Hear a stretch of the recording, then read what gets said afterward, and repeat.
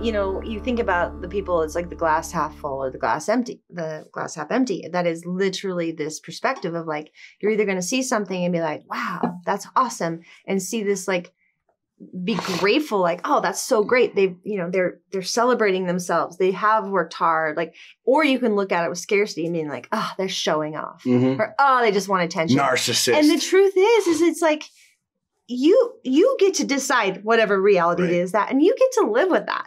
How do you really want to view the world? And you may be already doing that, like, she just has her butt out. Or, oh, you know, she's always showing videos of her in a bikini. Maybe she's motivating people. Maybe she's an Instagram fitness instructor who's motivating people to better their lives. How do you want to see that? Is she showing off, or is she doing something?